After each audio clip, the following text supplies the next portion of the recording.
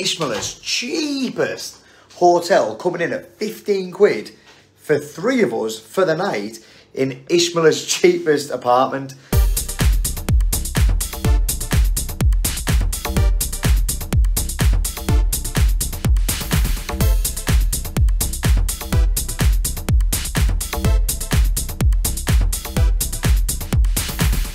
Now, I'm not one to complain, but I am going to show you the room because some people might be happy to stay here. My mum and dad aren't, so we're going to scarper somewhere else. But let's not forget the price of this. So a few lads told us that workers use these apartments, especially in the winter, because not many places are open in the winter and it's known to be cheap. Some of you have already mentioned the spiral staircase being a nightmare when you've had a drink on a night. I can't actually pronounce the name of the hotel, but it's 15 quid for up to 4 people. 2 single beds and a double bed.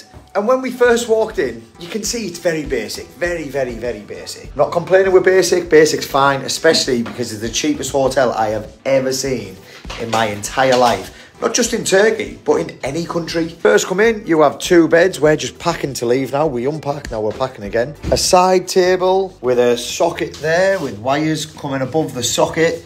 2 random holes in the wall, wear and tear on the seats and table, and it's a bit dull. It's a bit dull in here, but again, let's not forget the price. The price, 15 quid up to 4 people. There's 3 of us, so £5 per person for the night. Now everything is just needs a bit of TLC. Do you know what I mean? Like where you put the key is hanging off the wall. You've got old looking creased curtains. I don't know how well you can see them. It's got a telly. Let's get some positives. It's got a telly. It's got 1 light in here. Bit of a quirky light.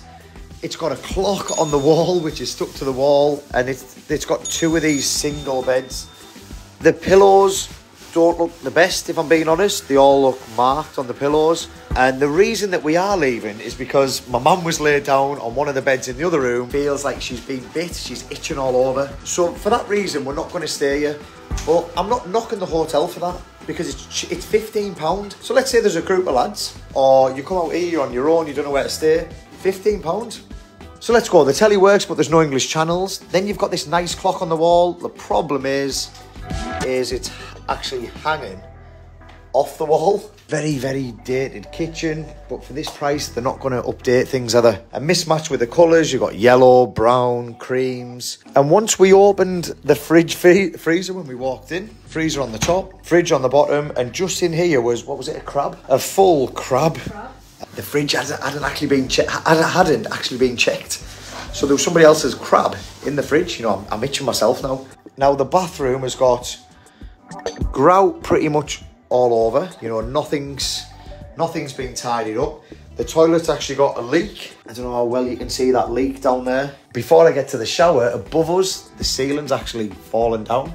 Oh, you can definitely see that one. Look at that. So the ceiling's uneven, chipped paint all over, and actually hanging down. I think there's a full piece missing there. So yeah, it's not the best. The shower probably looks the best bit, but it does look a bit unclean. You know, you've got the shower there, you've got the head there, which is typical in very, very cheap hotels, old style. Oh, there we go, on the floor. The sink looks nice. The sink doesn't look bad. It's got a glass shelf above, and I'm just finding things trying to find some positives about the place. I suppose the positive is the price, £15 for up to 4 people. Not a bad price. It's just not a nice place. So the shower's coming away, there's grout all over the floor. There is a hairdryer, there's a positive. Way.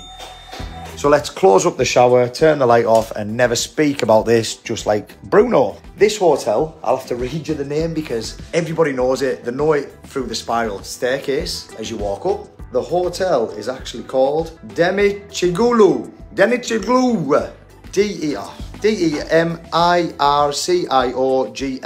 apartment hotel. So it is an apartment, it's not an actual hotel. It does have a bar below. You know, you look over here, you've got the unit with my Wi-Fi plugged in, and you've got another socket hanging off the wall there. And we haven't even gone to the next part yet. Would I stay here? Possibly, depending how drunk I was. And I think that's the mindset some of you would take. If you came here and you were just getting absolutely steaming, you wanted to get your head down, £15, it just happens to be a very, very, very poor hotel. If I was to compare this to the UK, you'd be looking at Norbreck, Blackpool, Metro Inn, Portrack, Stockton. The tiles, a little bit of a mess with, could do with just knocking off, putting some new tiles on there. Even this looks a bit shabby. The oven top's just been painted over. You've got some wires hanging out there. There's plates that come with it, some salt there. I don't know why anyone would use that. And a pan. Let's look at that. Missing the end of the handle on the pan. Is the pan clean? Yummy. This is the master bedroom.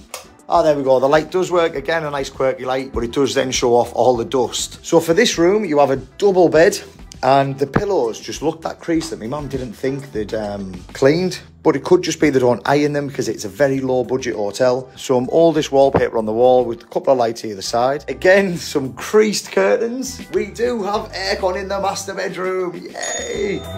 And again, the positive is, the only positive is it's only £15 for up to 4 people.